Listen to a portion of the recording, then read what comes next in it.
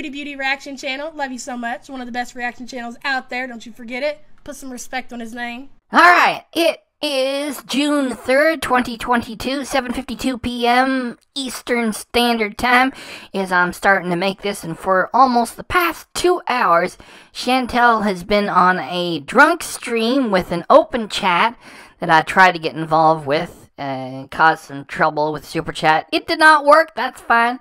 And when I'm done talking, I'm gonna zoom in and you know, but she's playing copyrighted music. She's just drinking booze and playing copyrighted music. And when I stop talking here, I'm gonna zoom in because she reads something there in the chat where someone's saying you lied about the DV and the essay, and then Chantel gets angry. She turns off the music and she says that she doesn't owe anybody the truth. How do you like that? The other reaction channels, you know, what are their initials? French Fried Girl and Yabba, they're just two examples. There are others. They give Chantel an enormous pass because there never were any charges. Because Chantel will be getting charged right now if there were, because you can't bring multiple false charges deliberately against somebody and then just walk away from it like it's a joke. You can't have a dispute with your next door neighbor, bring them up on charges and say, oh, I didn't mean it. So it was all a lie anyway, as I said right away. And now Chantel is telling people that she doesn't owe anybody the truth. So I want to get this clip and share it with you immediately the same evening.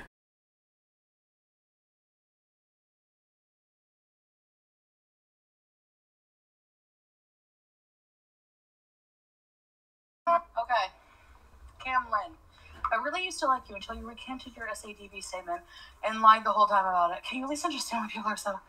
Can you at least understand that I've said a million different versions of the story?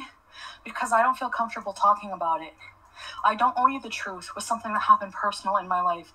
I said I don't want to talk about it, Camlin. Can you not understand why I would be upset about that? Thank you.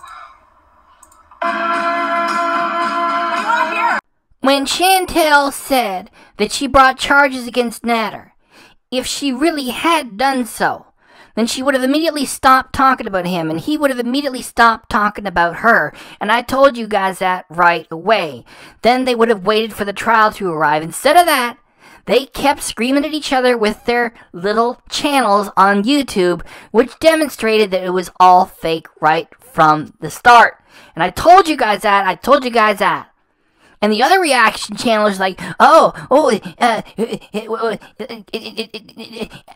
think she's seen Cokie. Is there a peace bond that they're breaking? We better phone the police for that, too. It was all lies. This creature is just an evil, lying piece of shit that sits around in the townhouse all day making stuff up. There's nothing going on, okay? There's no relationship between her and Natter except for a business relationship. That's the same with Dee Dee. They're not fighting. They're just a group of acquaintances making up this garbage all the time for clicks and money. And now that she's made her money with the false charges story, and if you did believe any of it, then Chantel would be getting charged right now herself. Because it doesn't matter if it's the United States of America, if it's Canada, if it's Europe. You cannot bring multiple false charges against somebody deliberately and then just walk away from it. If you have some dispute with your next door neighbor, you don't phone the police and you put false charges against them on purpose, and then you turn around and say, oh, I can't deal with it, and you walk away from that? If you do that, you get charged yourself. It was all garbage, and that's all Chantel has. She's not going to put in the work to do a real channel. She's not having real relationships with anyone except for that sick relationship she's got with Pete. He's a weirdo. She's a weirdo. They're together in that townhouse. I think if she's getting any action at all, it's Pete's hand every now and then, or some tool. That is it. And she uses drugs and alcohol to get into character, to fall apart, and help her to cry on camera and to shriek and put on a better performance. That's what she's doing this evening. So the clip that I just shared with you guys, where she says she doesn't owe anybody the truth because it was very personal, is just her having made her thousands and thousands and thousands and thousands of dollars with a lie, and a whole bunch of other lies too, and now she just wants to walk away from it and say, oh, it was very personal.